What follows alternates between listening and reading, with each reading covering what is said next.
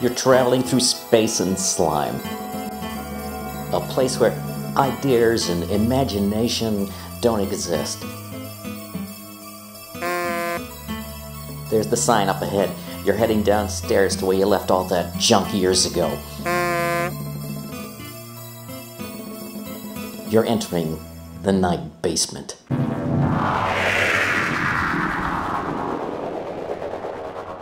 Welcome, ladies and gentlemen, to that dark and dismal place. You'll be thanking me soon, madam, because I've come to offer you that once-in-a-lifetime special. And what is it that I have to offer you, madam? Why, a lemon. That's why we have the special squad.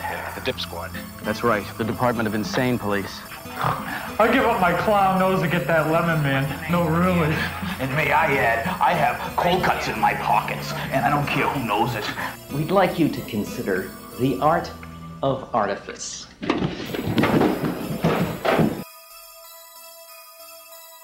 What do you think of Miles? I like him. Well, the conversation's over. Cheryl likes him.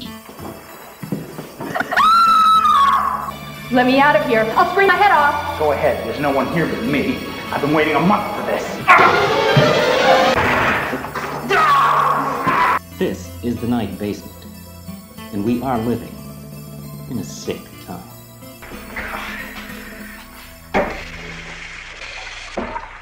The Batgirl was believed to have been a lost child who was subsequently adopted and raised by bats. Times are uncertain, Mr. Blank. Money is tight and you can't spend promises.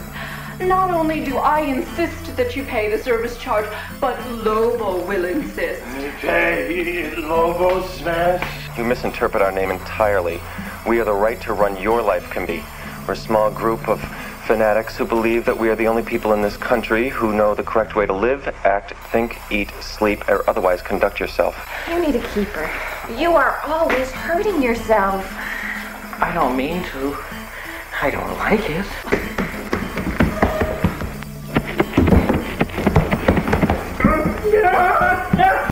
We in the Hypnocratic Party believe that everyone has the right to a permanent state of well-being that can only come from being in a hypnotic trance. Alright, look, see? Ooh, pretty pitches, see? Surf.